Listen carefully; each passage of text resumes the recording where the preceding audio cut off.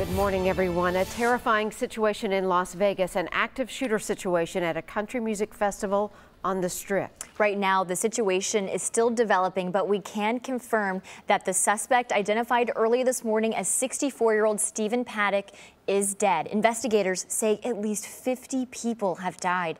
More than 200 others were hurt after being shot by that gunman who opened fire on the crowd from a hotel room on the 32nd floor of the Mandalay Bay Resort. The first shots happened while Nashville artist Jason Aldean was performing.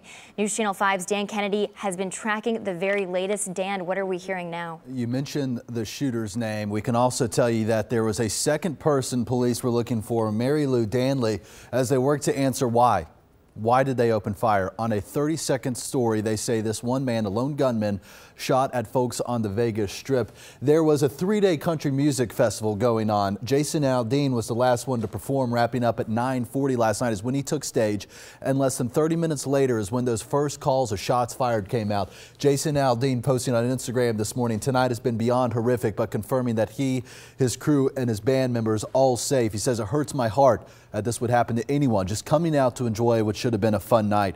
We're hearing from other Nashville artists who were there saying they too are safe, including Muscadine Bloodline, Luke Combs, Big and Rich also tweeting out saying they're okay, and Jake Owen, who performed right before Jason Aldean, saying, "I witnessed the most unimaginable event tonight." Here's more of Jake Owen in his own words.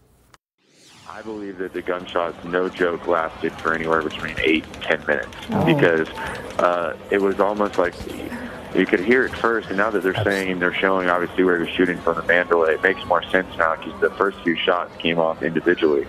It was almost like as if he broke the window or something of the room where he was shooting from, and at that point just unloaded an automatic rifle out into the sea of people.